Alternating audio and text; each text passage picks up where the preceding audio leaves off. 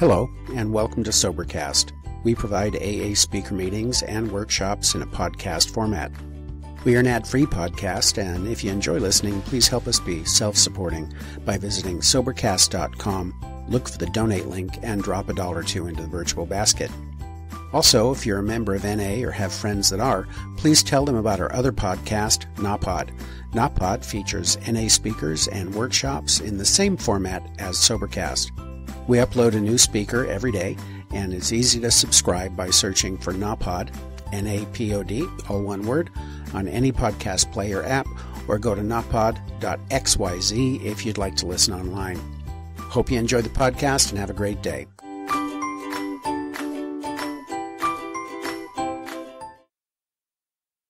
I am Virgin, and I am an alcoholic.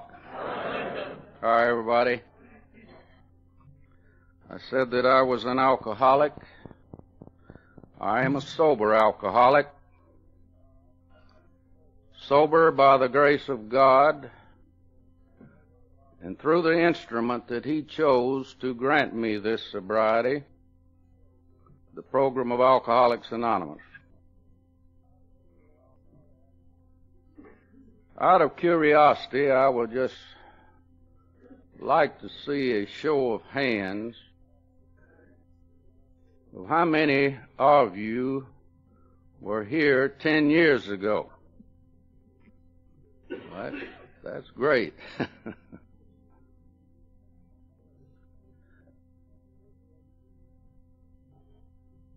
This is the 10th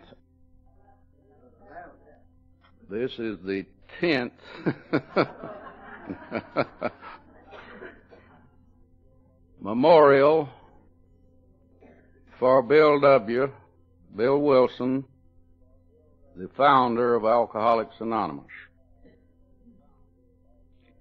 Bill died in January 10 years ago, and through an announcement from the General Service Conference, it was suggested to all AA groups that a memorial service be held for Bill, and including Dr. Bob, approximately on February 14th. And I wonder how many groups have followed that memorial for our founder, even though it might be just a moment of silent meditation. Lillian 10 years ago instituted into the program of the Pine Mountain Fellowship a memorial service for Bill and Dr. Bob, and it was my privilege at that time to conduct that memorial, and with the exception of 2 years, it was beyond my control to be here. I have continued to have that privilege, and I'm delighted that I could be here on the 10th anniversary. I looked back for this meeting in my papers, and I found the very thing that I read here 10 years ago. I keep most of my old papers, and with the exception of changing a couple of dates in it, I think that it would be apropos if I repeat today what was said on that Sunday morning 10 years ago. 10 years ago, an announcement in the news media stated, William Griffith Wilson, age 75, died late Sunday night, January 24th, 1971, at Miami, Florida. The paper went on to say this man, at his request, was revealed to be the Bill W., co-founder of Alcoholics Anonymous in 1935. I like to believe that here is the paradox that lets us know as alcoholics to receive we must give, and must die that we may live. William Griffith Wilson had to mortally die that he might be born as our beloved Bill W. and live forever. Not only in the lives of we alcoholics who knew him, but in his place of respect and honor by all humanity for the precious gift of sobriety he helped so many thousands to find. I like to believe that our Bill, in his conscious contact with God as he understood him, knew that he was soon to join him. I like to believe this because a few short years ago he had shared what little strength he had left to appear before 11,000 AAs from all over the world. He shared a brief moment of his life to pass on to them his example of hope through this program. I like to believe that at the moment of his passing, each of those 11,000 who stood, heads bowed, each holding the hand of an AA next to him in a never-ending chain of love, still carried the memory of that moment of prayer for his recovery, should it be God's will. I like to believe that our Bill, ever so weary in body, yet so strong and determined in will and heart, that our program go on in its strength and growth, quietly reached out his hand to his higher power, and together they walked in the new path to join Dr. Bob. I like to believe that Bill is now sharing a wonderful reward, telling Dr. Bob all about what has happened in the past 31 years since he left, and a wonderful reunion with the thousands of AAs who have gone on before us. Ebby, Sister Ignatia, Bill Dotson, Dr. Tebow, and the countless AAs now members of the blessed group across the horizon. What a wonderful meeting they must have, for each have now had the true and lasting spiritual experience. I like to believe and keep ever in mind that Bill was a dedicated man, devotedly trying to help others find a new way of life. He sought no reward. He sought no fame, only the privilege to be of help to others who still suffered. He abhorred the thought of ever being placed on a pedestal or glorified for what he had done. His only thought was for others. I shall always treasure the privilege of having known Bill personally, to visit his home with he and Lois, and to work with him. During my 10 years in the General Service Conference, it was inspiring to see the dedication, sincerity, and enthusiasm he displayed in each session. This was even more of an inspiration because of the fact we all knew he was a sick man then. I only wish all of you could have had those few moments with Bill as I did.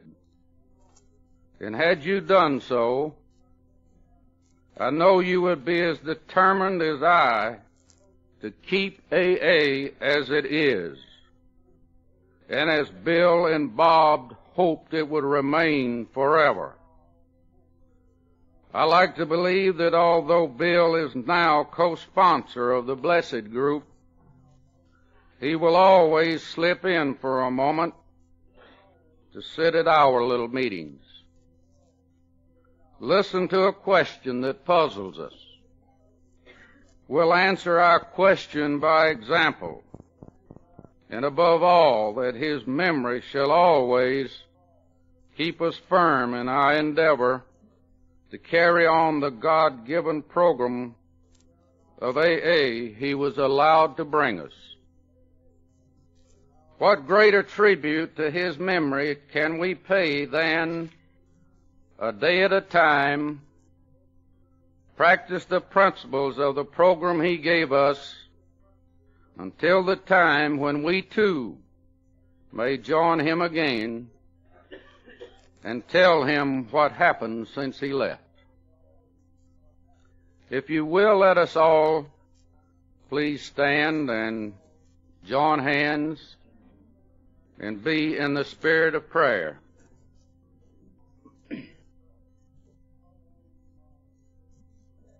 Our Heavenly Father, with whom we would walk day by day, we thank Thee for those whose lives have touched ours, leaving their marks of influence upon our hearts, minds, and souls.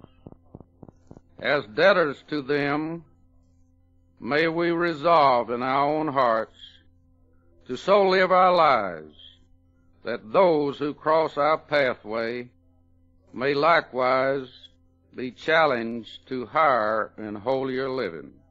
Amen.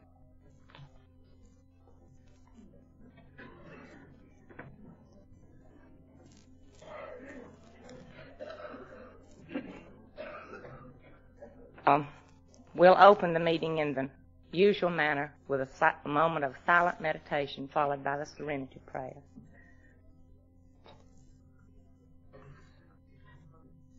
Here are the steps we took which are suggested as a program of recovery. 1, we admitted we were powerless over alcohol, that our lives had become unmanageable. 2, came to believe that a power greater than ourselves could restore us to sanity. 3, made a decision to turn our will and our lives over to the care of God as we understood Him. 4, made a searching and fearless moral inventory of ourselves. 5, admitted to God, to ourselves, and to another human being the exact nature of our wrongs. 6, we're entirely ready to have God remove all these defects of character. 7, humbly asked Him to remove our shortcomings. 8, made a list of all persons we had harmed and became willing to make amends to them all. 9, made direct amends to such people wherever possible, except when to do so would injure them or others. 10, continued to take personal inventory, and when we were wrong, promptly admitted it. 11, sought through prayer and meditation to improve our conscious contact with God as we understood Him, praying only for knowledge of His will for us and the power to carry that out. 12, having had a spiritual awakening as a result of these steps, we tried to carry this message to alcoholics and to practice these principles in all our affairs.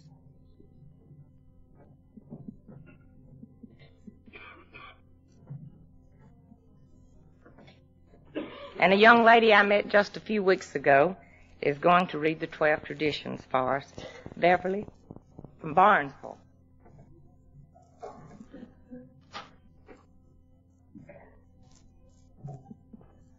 I just met our speaker last night. I've been around here several days and not planning anymore. I don't make too many plans ahead of time. I goof things up when I do that. So last night I mentioned I haven't met Ida. And somebody said, well, she's been around several days. You'll see her around. Well, I didn't know who I was looking for. So how could I know? So I made it a point to meet her last night. I've looked forward to this, too, because a lot of other people had met Ida, and I hadn't. So I've looked forward to this because when she finishes this morning, I'll know a little bit more about the route she took to find this program. And I found out in the past that I only have to hear somebody else's story to appreciate them, too. I love everybody in AA, but it seems like the more I get to know a person, the more I learn to love them. And that's what this program, I think, is all about, sharing. And so I met Ida last night. I haven't heard her, but I'm looking forward to it. Would you help me welcome Ida from Statesboro?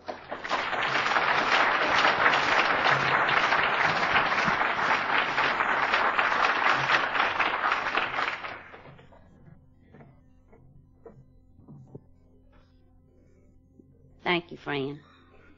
And I'm like Father Hillary, before I forget my manners.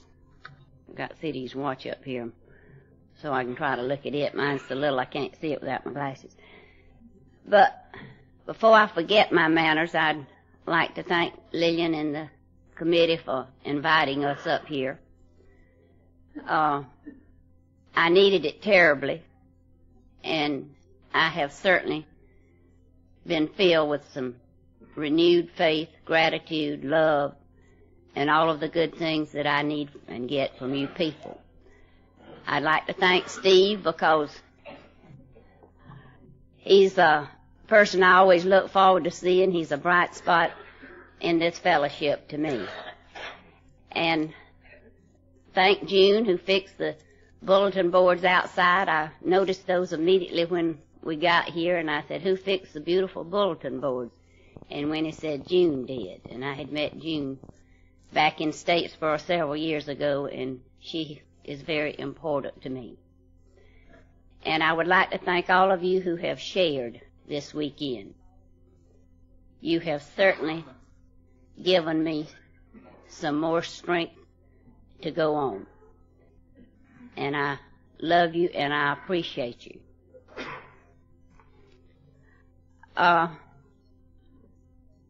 I don't know why Lillian chose to put me on Sunday morning. I didn't know this until a few days ago, because I'm not a Sunday morning speaker. And when I found out I didn't know who was going to be here, I came to get, not to give. But when I saw Father Hillary, I said, great day. You all need him on Sunday morning. But at any rate, I'm not usually even awake at this time in the morning. So I want to tell you right now that whatever I say, I'm not responsible for. And because I'm a night person, and I just don't even get up until 9 o'clock in the morning, so I'm sort of unconscious. And I just want you to know I'm not responsible for whatever I say this morning. I am Ida Collins, and I'm an alcoholic. Hi, everybody. It's a beautiful group out there. And let me ask a question right in the beginning. How many of you beautiful women are alcoholics? That's great. Thank you. It is great. I'm grateful that I'm an alcoholic. Now, I don't know how you feel about it, but maybe when I get through, you'll understand. Because if I weren't an alcoholic, I would still probably be out there suffering the same illnesses that got me in trouble for so long. I still have the same character defects today. Now, some of you people who have shared, Sandra, Jimmy, Thursday night, and several others, Bill, Walt, all of you, I can see so much growth in you. I want you to know that I haven't grown that much. And I still have the same defects of character that I brought with me to this program. But you have taught me how to live with those and how to work on those. And through this program, I can live comfortably today without the intensity of those character defects that consumed me and were destroying me. Now, alcohol was not really my problem, not altogether. It became a problem later, but it was not my problem in the beginning, nor did it cause all my defects of character. I thought when I got here that that was the only thing that was wrong with me and that alcohol had caused all of my problems. But I found out through you people that alcohol did not cause my defects of character. The defects of character were there long before I discovered the alcohol. Alcohol became an answer for me in the beginning because it helped me to justify some of these defects of character. And it was an answer for a while for me, for a good long while. Then later on it became the problem again. But these defects of character that I have are the reason that I say that I am really grateful that I'm an alcoholic. Because you've taught me what to do about some of these defects of character. Long before I found alcohol, I had fear, I had anger, excuse me, and I had resentments, I had bitterness, and I didn't know how to put a name on them. I didn't know what to do about them. I blamed everything and everybody for all of the things that happened to me, all of the things that were wrong with me. Now, Father Hillary talked about these. I haven't written a speech, but I want to remember a couple of things that I know I'll forget if I don't look at a word there along. But Father Hillary talked about his growing up in a Christian home, and that must be a breeding ground for alcoholics. Well, if any of you out there didn't grow up in a Christian home, don't think you're not an alcoholic. That's not necessarily it's not necessary to grow up in a Christian home to be an alcoholic. Now, I grew up in a home where I had a lot of love, yes. I had a lot of love from my parents, but we were not church-going people, and it wasn't a home that I would say was today, as I understand it, a good Christian home. We had a lot of fussing and fighting in my home. And as a young child, I developed a tremendous fear of what alcohol could do. So I made a resolution in the beginning that I wouldn't drink. I wouldn't marry anybody that drank. And a lot of all these, good resolutions that we make. Because I had known what it was to be afraid. I had known what it was to be sent away from home in the middle of the night. I had known what it was even as a child to lay awake and wonder, what was going to happen. There was a lot of violence at times, and I didn't know it then, but I know now that all of this was because of the fact that my parents couldn't handle alcohol. Now, alcohol was no stranger to me when I took my first drink. I'd grown up in a home where alcohol was always available. It was always present. And I took my first drink at an early age, but now I don't remember what age I was. I've heard some people say, if you can't remember when you took your first drink or your last drink, or this, that, and the other, that, you are not an alcoholic. Well, I don't remember when I took my first drink. I don't remember about what age I was. But I do remember that it did something great for me. I think that I was an alcoholic from the very beginning of my drinking. Now, I don't think I was born an alcoholic because I hadn't discovered the alcohol. But I think I was an alcoholic from the first drink, because it did something great for me. I didn't know at the time what an alcoholic was, and I didn't know for a long time to come what an alcoholic was. But I drank for a long time with a conscious effort to control my drinking. And to me today, this is alcoholism. I drank with a lot of fear about alcohol and what it could do for me. I discovered at a very early age that my behavior was unpredictable when I drank. To me, this is signs of alcoholism. There were many signs way back early that, had I known anything about it, could have told me that I had trouble with it. I doubt that I would have admitted it. In fact, I never wanted to admit that I was an alcoholic.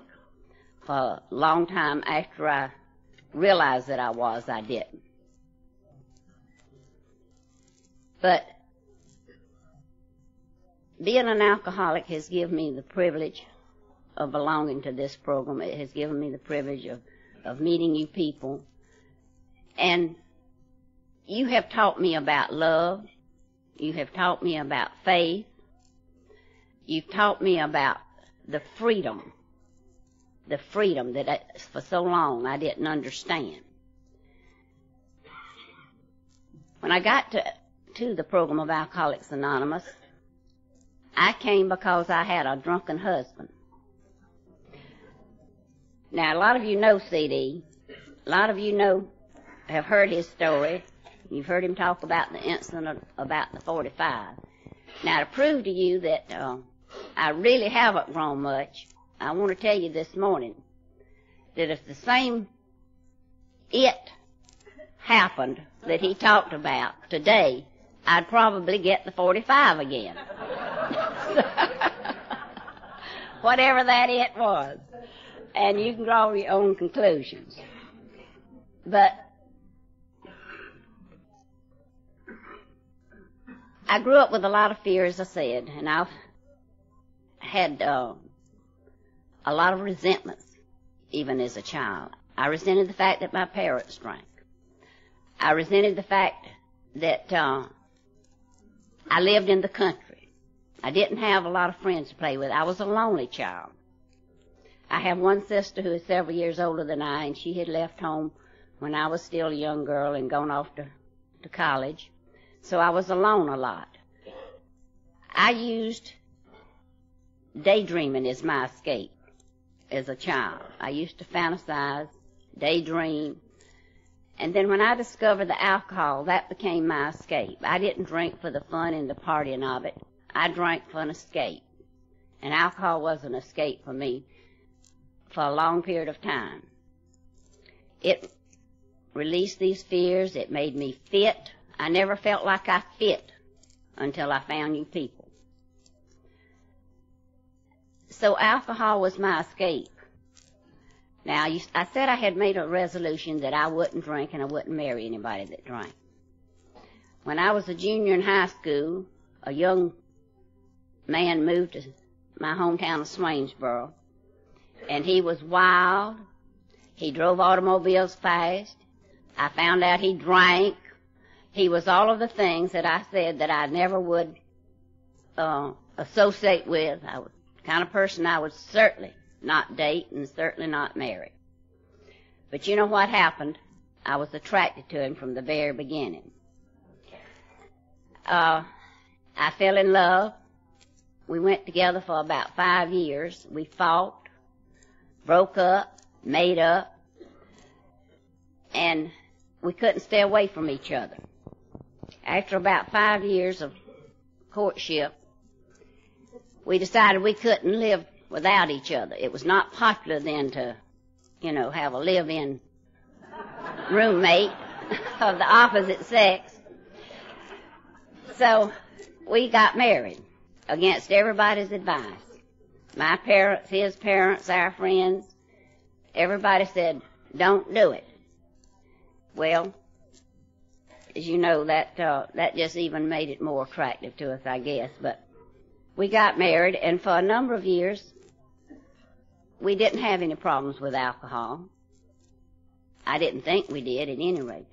But to show you how important alcohol was to me, the early years of our marriage, when there wasn't much money at all, we would eat 2 meals a day so we could drink beer with our evening meal and skip the third meal, because we couldn't afford to eat 3 meals a day and have the beer. So alcohol was important to us right in the very beginning, not causing any serious problems, but it was important to us. Now, I had drunk with a lot of guilt from the beginning of my drinking, and I was very careful where I drank and with whom I drank from the very beginning. I wouldn't drink when I went out on dates because, as I told you, I had found out that my behavior was unpredictable. And I felt very guilty when I drank. Well, now, after I got married, I felt like, it's okay to drink now. You've got a husband to look after you and take care of you. You see, I'm one of these people that has always wanted somebody else to be responsible for me. And I still do today, to a great extent. I still like somebody else to be responsible for me. Well, I thought that my husband was supposed to be responsible for me. He was supposed to make me happy. He was supposed to take care of me. And so I felt like it was okay now for me to drink. So, as I said, we did begin drinking from the very beginning, but it was moderately, and no particular pattern to it whatever. We went along several years like this. We had some incidents during that time that were serious and could have been extremely serious as a result of drinking, but we didn't attribute it to the drinking. It was always other things. After about 5 years of marriage, I guess, we began to party more and more. Partying stepped up, the drinking stepped up. But Sidney went into the service during World War II. I went back home to live, and I drank there. He came out of the service, and we moved to Marietta, right outside of Atlanta. Now, this is where the drinking began to change patterns. My drinking pattern changed. Whereas before we had just drunk on occasion, we began to create occasions to drink. Now, I didn't realize this at the time, but everything that we did began to revolve around the bottle. If we played cards, we played with drinking people. We didn't have anything to do with anybody that drank. We talk about falling into drinking crowds. Well, I don't think I ever fell into a drinking crowd. I cultivated people that did the things that I wanted to do, which was drink. So we began to create occasions to drink, began to drink more and more. Now, here again, the guilt began to take over, and I felt extremely guilty about the amount that we were drinking and the frequency of the drinking. But there again, I did like I learned to do for more and more as time went on. I justified it, with first one excuse and then the other. This continued to be the pattern until C.D. again went back into the service, and we began moving around this time. This was during the Korean War. We went out to California, and this is where we began to do a lot of partying. We partied a lot, we drank a lot. We moved back from California to Fort Bragg, North Carolina, and then it was drinking every night. The drinking pattern began to increase. It was every night. I justified this with being in the service. Everybody's doing it. But I still had a lot of guilt. This is where I began to drink some during the day. On Sunday mornings, we got up, went to the officers' club, and we drank.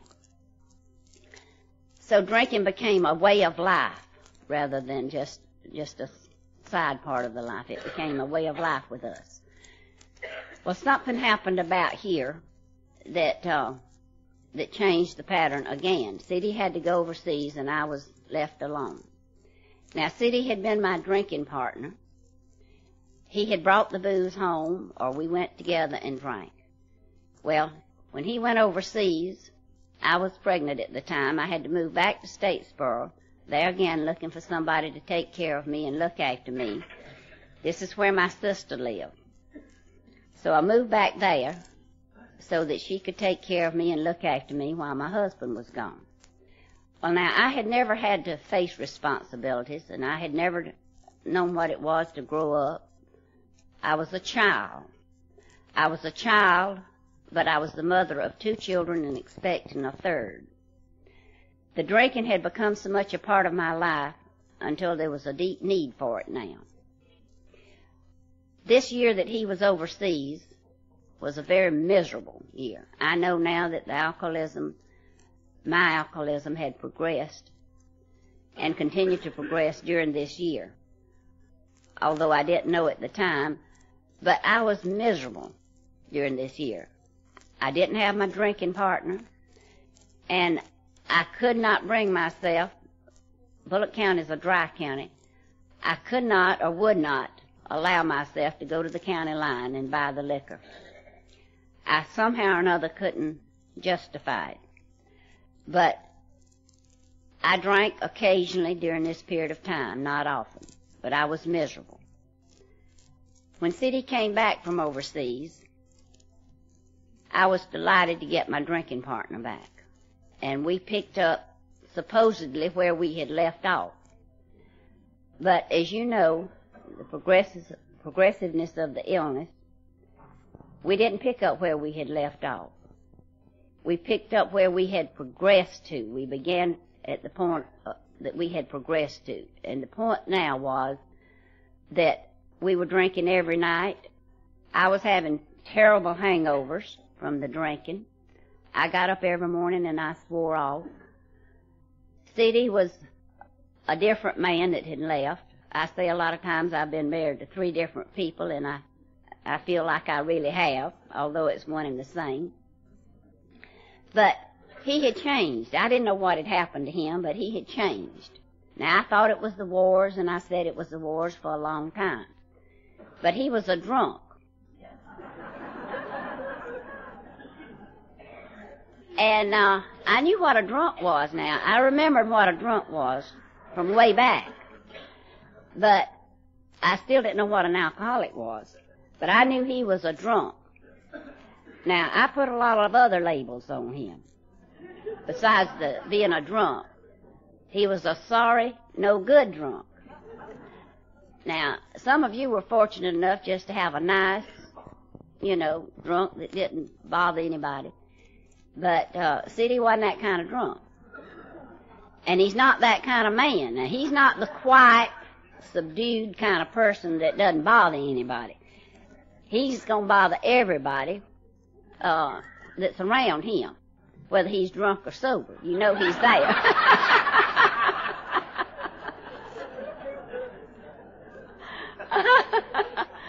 Bobby and Joe told me to tell his story this morning. I'm just about doing it, and tell you the real story.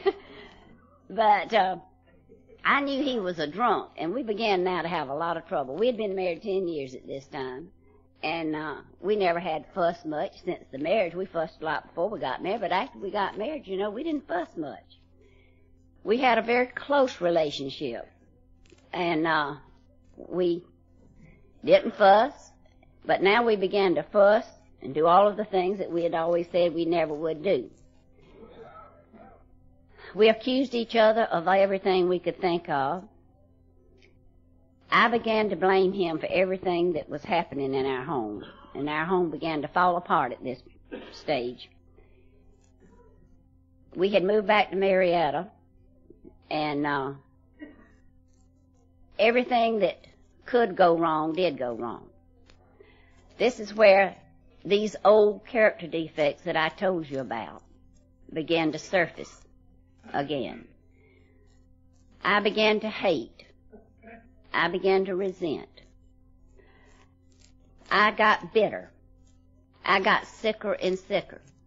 I know today that I was much, much sicker than said he was. Now, I blamed him for everything that was wrong with me, and I believed it. The denial part of our illness is one of the strongest, I think, symptoms of the illness. I truly thought that if this man would stop drinking and straighten up and act like a decent husband and a decent father, that everything would be all right. Not until I found you people did I learn that everything would not have been all right, because I was not all right. No matter what he had done, everything wouldn't have been all right. But we fought and we argued and we threatened. I tried threatening, I tried begging, I tried calling the minister to come to the house, and I even made C.D. swear on the Bible. I hadn't thought about that in a long time until that very minute. But I remember calling the minister to come over to our house and making C.D. swear on the Bible. I was so sick until I got to the point that I wouldn't have anything to do with anybody. I also had the defect of character of pride. Now, this was a strong defect of character in my life. It bothers me today. But I had a lot of pride, and I didn't want anybody to know that my husband was doing the things that I thought he was doing. I was ashamed and I was embarrassed.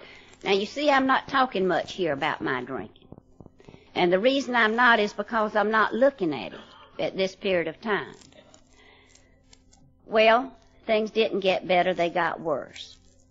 So I felt like, well, you know, if I can get away from this man, I'll be all right. I had to go back to work, and I resented this. And this was one of the things that I had the hardest time resolving, was the resentment and the bitterness at the fact that I had to go back to work and leave my children. But I went back to work, and this had to change my pattern of drinking again. So I found out I couldn't get up and go to work with the hangovers that I had. I had horrible hangovers. So I stopped drinking. Now, I don't know about you all, but maybe you can pinpoint some point in time in your alcoholism when you were able to stop. Well, I stopped drinking at this time. Somehow or other, I found out, and I realized deep down, without even knowing that this was what it was, but I realized that I couldn't stop when I started, and that I never knew when I went out and decided to take one or two drinks whether I'd end up drunk and passed out or whether I'd be able to take the one or two. See, the control now was slipping away entirely, but I had some at certain times, and this was very confusing and frustrating to me.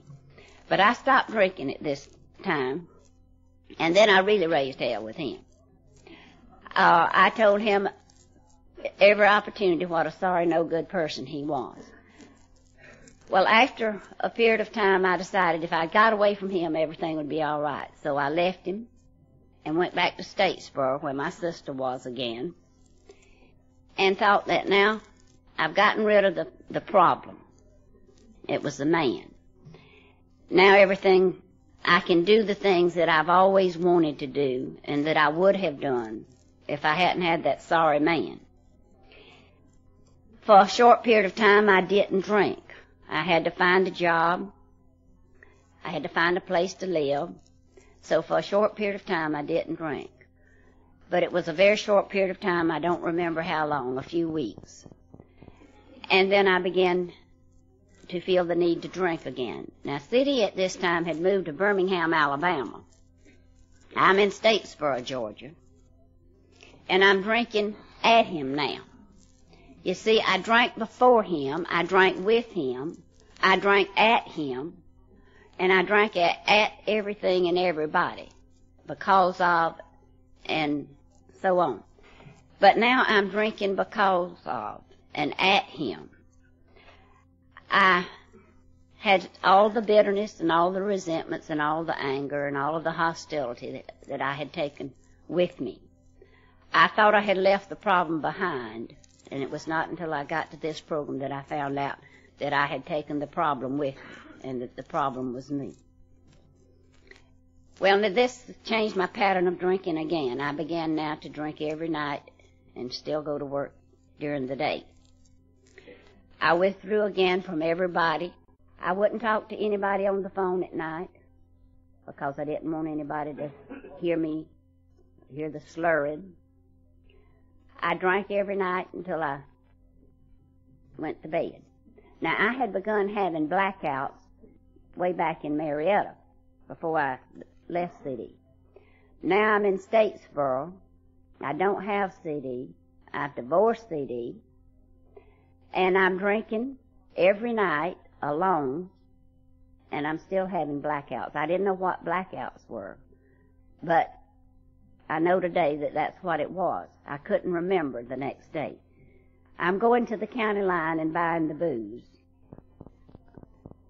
I started out buying a pint, and then I soon found out that that took too many trips to the county line, so I began buying fists, and from then on I never bought anything but fists. But I bought the bottle and I took it home, and I drank it home alone. Now, we were divorced for a year, and during this period of time my drinking got worse and worse, and I got sicker and sicker. After about a year, I know today that God began to really take over in my life. Now, God had been working in my life all this time, but He took over at this point because I had become unable to do anything for myself. He sent this sorry, no-good man back to me. Now, I resented that. When I got to this program, I not only resented everything and everybody, but I resented the God that I knew at that time, because I felt like He was punishing me all the time. I never could figure out why, but I spent a lot of times, why me, God? Today I spend a lot of time saying, why me, God? But today it's, why am I so fortunate? Why have I been so blessed? And at that time it was, why are you punishing me this way? We were remarried, and I resented that because I didn't want to remarry CD. And I know today I didn't want any part of it. I felt like I was trapped, and I had 3 children to support, and I couldn't support them. So I felt like, nothing better had come along.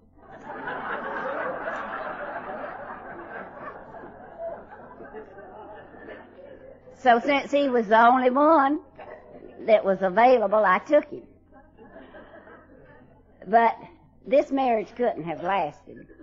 There's no way in the world this marriage could have lasted without the program of Alcoholics Anonymous. Because I took on another mask, if you will. You see, I wore masks all the time. I wore whatever mask fitted the occasion. But I took on another mask and another identity. Now, I took on the defect of self-righteousness.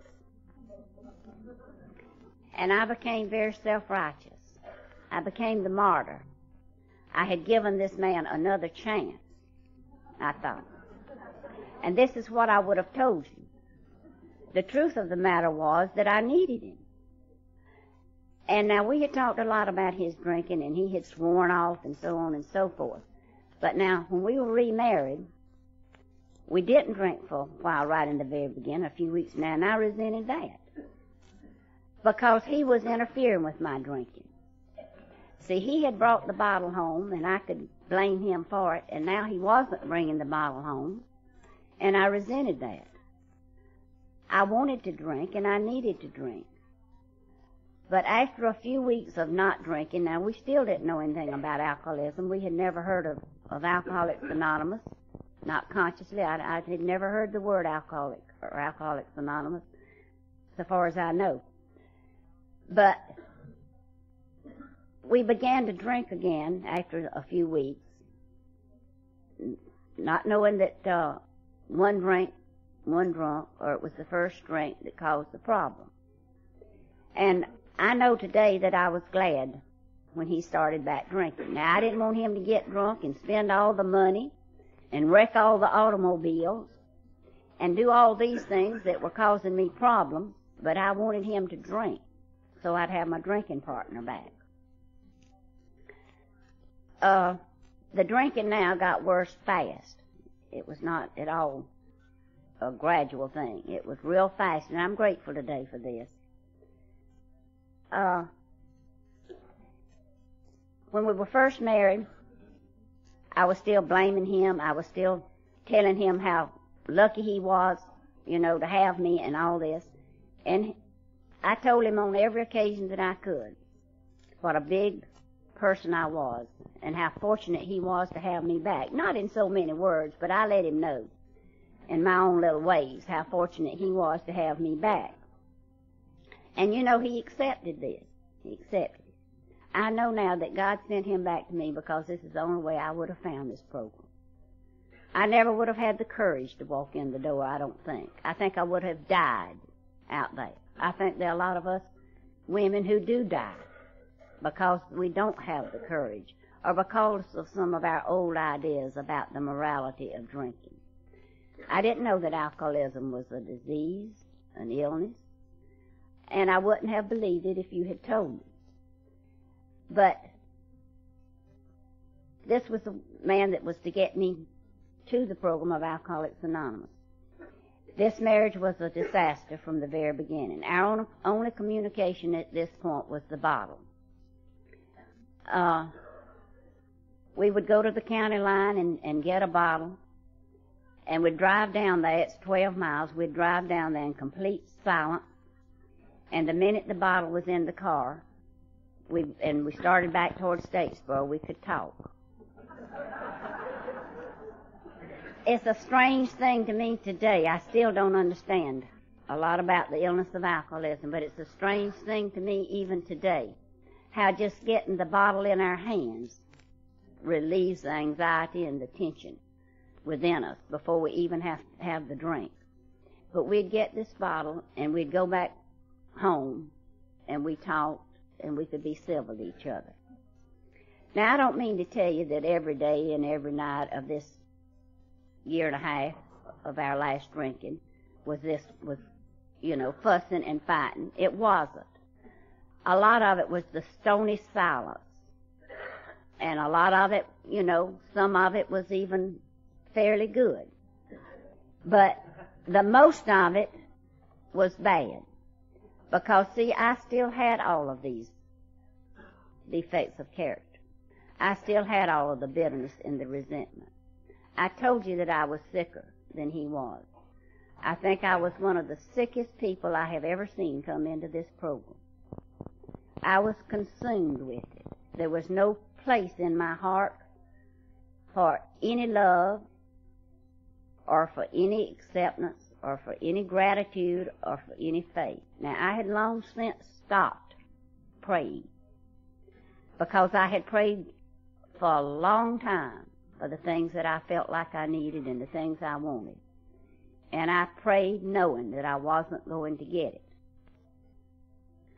The God of my understanding at that time was a punishing, vengeful being. I didn't know what, but just something or somebody up there that was keeping tabs on everything I did wrong.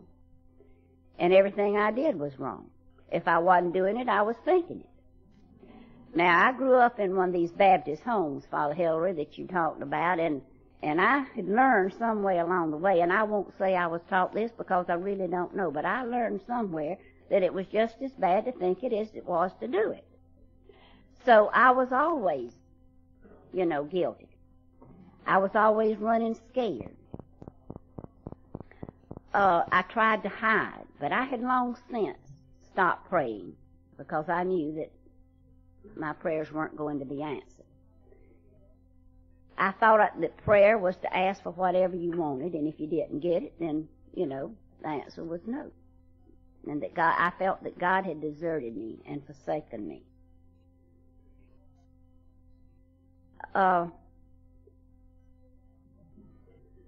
things got worse and worse between us.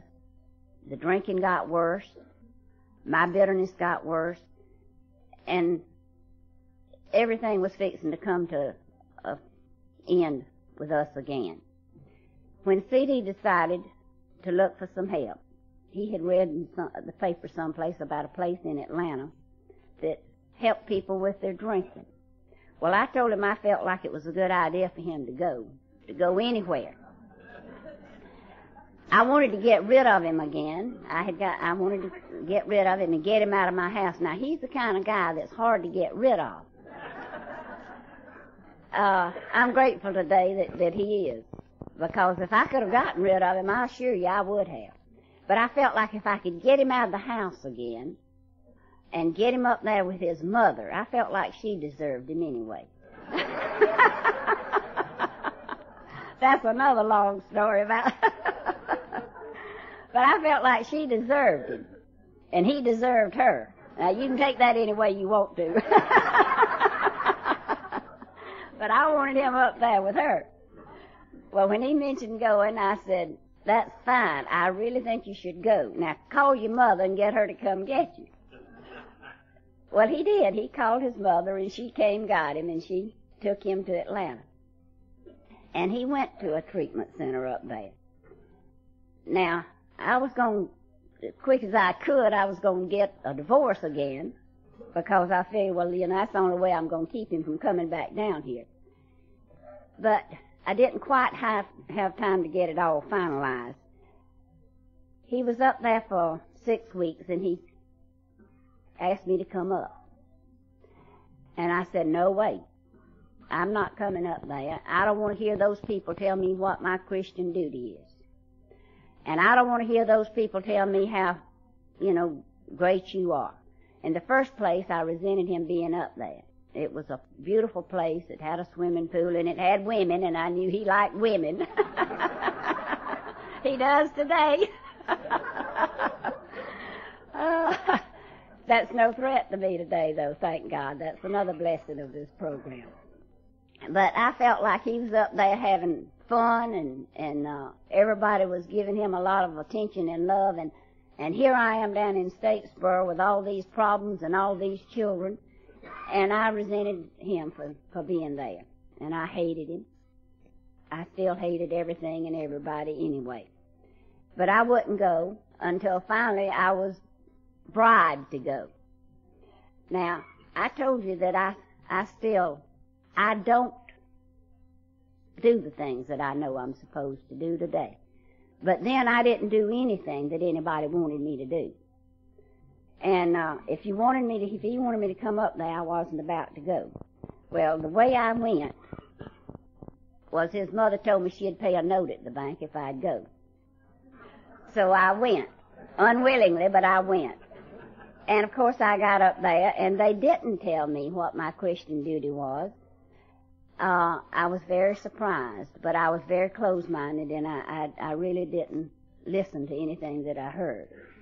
When C.D. came back to Statesboro, he tried to tell me some of the things that they had told him there, and I could tell that something had happened to C.D., and I resented this. But he had gotten something that I had been looking for a long time. He had some peace of mind, and he was different. Now, I was so sick that I resented this. He said that they had told him for us to look for something called Alcoholics Anonymous and to go. And I thought, now, I'm not interested in that. If I can't get him sober, nobody can. And I hadn't been able to get him sober. So there was not a group in Statesboro. There was a group in Savannah, which was only 50 miles away. There was a group in Augusta, which was 70 miles and so on. But we didn't go. And things rocked on.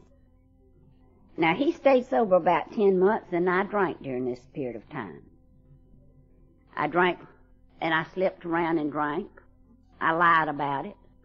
He told me that they had told him drinking was his problem and that he didn't have the right to ask me not to drink. Well, I want to tell you today that that may be true. But I know from my own experience that if I had to live around somebody that was drinking every day, personally, I don't know how long it would take me to join them, if it was CD especially, because we had been drinking partners all this time. But I continued to drink, and he stayed sober for several months. And then a group was formed in Statesboro. Now, this is where my life began to change. We went to AA, and I went to get, to make people think, there again, to impress you, make people think that I was willing to do anything to help this man. I really went because we didn't have any place else to go, and nobody was having anything to do with us at this time. And I found some people who seemed to have something that I would like to have. I wasn't sure what it was you had, and I didn't think I could get it. But you seem to have something that I would like to have. We went to Savannah to some meetings, and one night they said, tonight's closed meeting night. All the A's go upstairs and all the Al-Anons stay downstairs. And I didn't know what an Al-Anon was. But I sat there until I could see how they were separating, and most of the men got up and went upstairs, and the ladies stayed downstairs, so you know where I stayed. This was my first introduction to Al-Anon.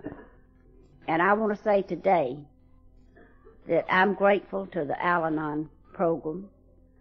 And to me, I see no difference in the Al-Anon and the AAs. I don't feel the separation that some people feel. Personally, I think that it's a family illness. And I needed everything. I needed all of it. But I went to Al-Anon for about 2 years. And I think this was the thing that I needed at this period of time. This gave me an opportunity to look at me. It gave me an opportunity to get rid of some of this bitterness and the resentments that I had inside me.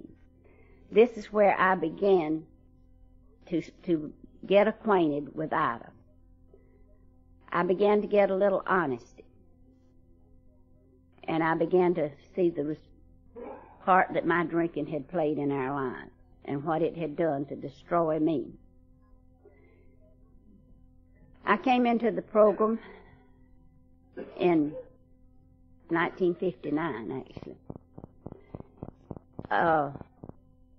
And I stayed dry. I liked what, I think it was Bill the other night that said, sobriety. I never had heard that word, but I like that because I think that's what I was for about 2 years. I was dry, but I was still miserable. I still had a lot of these painful feelings. And then there again something happened that I couldn't accept and I couldn't face. I still hadn't done any growing. But I found out I was pregnant. And I thought, now, God, you've done it to me again. You're still out to get me, and you're still after me. And I got drunk at him. I got drunk again. My sobriety date is July 21st, 1962. And I think this is when I really began to try to work the program. Now, somebody said the other night that he felt like in order for us to stay sober, we had to work the program. Well, I wholeheartedly agree with that for me. Now, I feel like for me, I can come to meetings and I can stay dry and I can stay fairly comfortable a lot of the time just through your strength and your love and the fellowship and the meeting. But now, I'm not going to get better in the other areas of my illness. Now, we're told that this is a threefold illness. It's an illness of the mind, the body, and the spirit. Mental, physical. I think for me that my recovery came physically first. And I feel like that I can recover physically through coming to meetings and associating with you people. I think I can stay dry. But I'm not going to recover mentally and spiritually unless I start working the steps of the program. The program is the steps to me. You people taught me about it. You taught me what the program is, and you helped me to work it. You help remind me when I'm not working it. And I began, I think, in 62 to try to work the program to some degree. And I think I began slowly to do a little bit of growing. I think I'm still growing today. I have a lot of slips today. I have mental attitude slips, a lot of them. I'd like to make a confession right now. 18 and a half years of sobriety, or of dryness, however you might see it. And I have just been through one of my real bad slips. I am still somewhat in it, but, you know, when Lillian called me and asked me if I would come and talk, my first inclination was to say no. You see, I still like to do things the easy way. I still don't like to work. I want you to do it for me. Not because I didn't want to come. I've been to a lot of these fellowships, and this is a very important fellowship to me. It's one of my favorites. It's small, and each and every one of you has a very special place in my heart. But I didn't want to talk, you know. Talking is very painful to me. I'm a listener. I'm not really a talker. And I don't feel that I'm sure I'm not, and I know I'm not. I don't have anything profound to say, and I'm not a speaker. And I know I'll never be a speaker. But you've told me that all I have to do is share. And you've also taught me that you love me. And that you love me warts and all. You love me in spite of me. Well, I needed to come up here because I have been in a real bad depression. I think there's several reasons for it. I've been physically sick, but that's not the main reason. I've been spiritually sick. So I needed to come. And there again, God was doing for me what I could not or would not do for myself. Through Lillian, I've learned that God works through people. And that's the way He's worked in my life. He continues to work through you people. But I began immediately to feel better when I was on my way up here. I began to feel better. And I have continued to feel better ever since I got here. I have a renewed faith since I got here. I have gratitude again since I got here. My gratitude was at a very low ebb. Now, knowing all the things that I have to be grateful for and feeling the gratitude are two altogether different things for me. And I know today that we have more to be grateful for than anybody I've seen in this program. And I know that every day of my life. But there are times when I'm unable to really feel the gratitude that I know I should feel. You see, God has blessed us more than anybody else I know of. Sidney and I were both crazy before we ever got to this program. Now, I say that with all sincerity. Anybody that was as stupid and as ignorant and as crazy as we two to come into this program and just through the program of Alcoholics Anonymous to get a little bit of sanity, a little bit of humility, a little bit of serenity, then we've been blessed more than we could ever have dreamed of.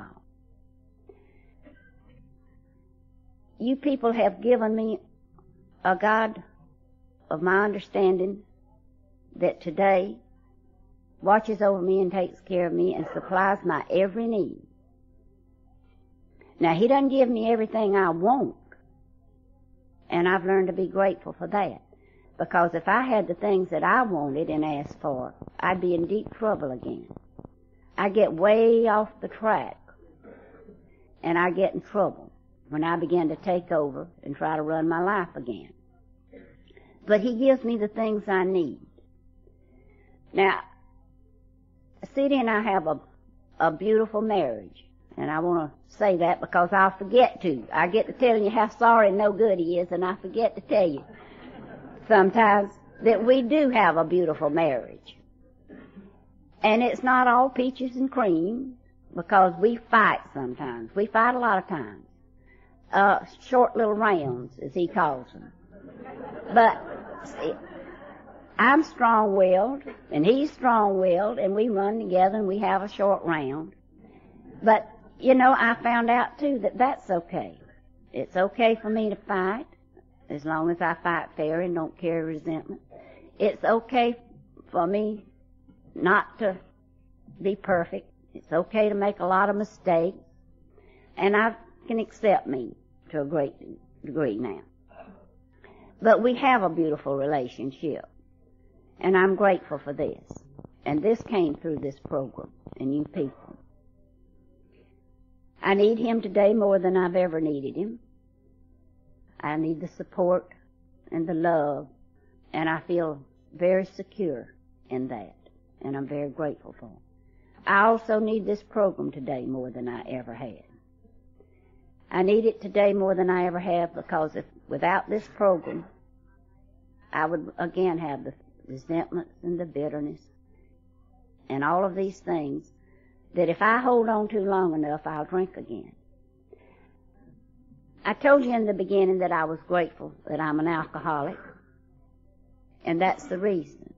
Now, I feel sorry for the people out in this world who don't have the privilege of being a part of our program.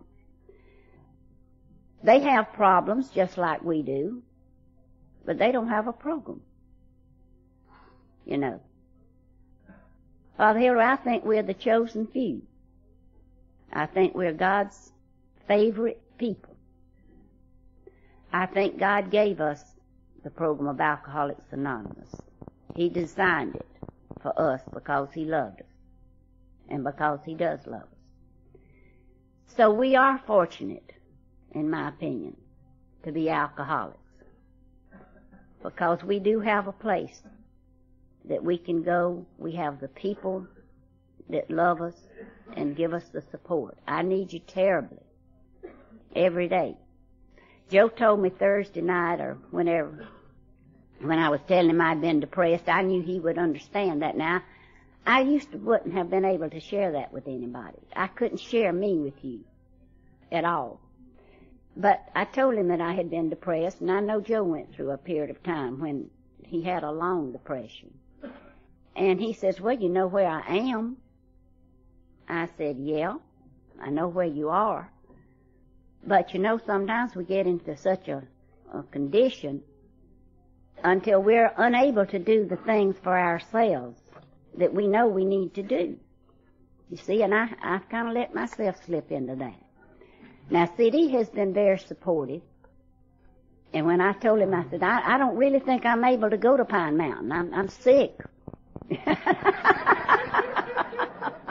I was sick. I was sick last weekend. I have been sick. I've been sick with the flu for over 2 weeks. And last weekend we were supposed to go to Cleveland. And he went without me because I didn't feel up to it, and I didn't go. And I stayed home and rested, and I felt fine to come up here. But I said, I don't think I can go. I'm sick. He said, yes, you can go, too. Said, you're going. So he took over and did for me what I couldn't do for myself.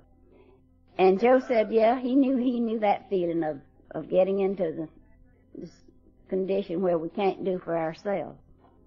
But I do know that you're here, and you are my strength. I thank you for sharing your love and your strength with me. I thank you for all of the things that you have given to me. You taught me about faith. You taught me about love. And you introduced me to the God of my understanding today. Now, I told you that the God of my understanding today is the one that has allowed me to have some suffering experiences. And, you know, I thought I hadn't grown at all in this program till a few years ago. But something happened in my life after about 7 years of sobriety that made it necessary for me to let go and let God. All of these little slogans that we have on our walls that I thought were so ridiculous when I first saw them have taken on deep meaning to me. I think they're very, very important parts of our program, really. The Serenity Prayer is an extremely important part of my program today, but it made it necessary for me to let go and let God. And I had that experience, and it was a spiritual experience. Now, I didn't do this willingly. I did it out of desperation. When I was unable to do anything else, I turned my life over to the care of God at that particular point. I turned my life over, I turned my children's lives over to the care of God. And do you know that that's when I knew that everything was going to work out okay? I'm not going into any detail about that. A lot of you know about that experience, but this is when I really knew that God would and could if He were sought. Because He could and He did. Now, I take it back a lot. I take my life back over a lot, and then that's when I get into trouble. But this was a spiritual experience for me, and this allowed me to know that it's through these painful experiences that we do grow. So today I've learned to be grateful for suffering, painful experiences. I would never choose to have one, but I have learned to be grateful for them, because it's only through them that I grow. Maybe you grow other ways, but that's the only way I grow. I'm so resistant and so rebellious and so self-willed and self-centered until I try to run things myself, and I try to manage, and I try to control, and I take responsibility for other people and their happiness and their lives, and I get in serious trouble. But if I can let go and let God, it works out. So I'm grateful today to you who have taught me this. I'm grateful for the many, many blessings that I have received through this program and through you people. And I'm grateful for the God of my understanding today. I don't ever want to forget that I was sick and I was hopeless, and that you people showed me the way to the freedom to be me, the freedom to love, the freedom to allow you to love me. I hope I never forget where it came from. I'm grateful for all of the experiences that I've had now that I was so bitter about for so long, because it's only through these that I would have found you. Thank you.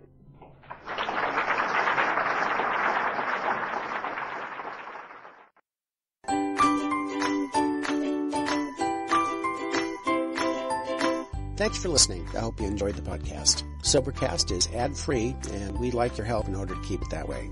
So if you'd like to help us be self-supporting by pledging $1 or $2 a month, visit Sobercast.com and look for the donate links. Thank you very much.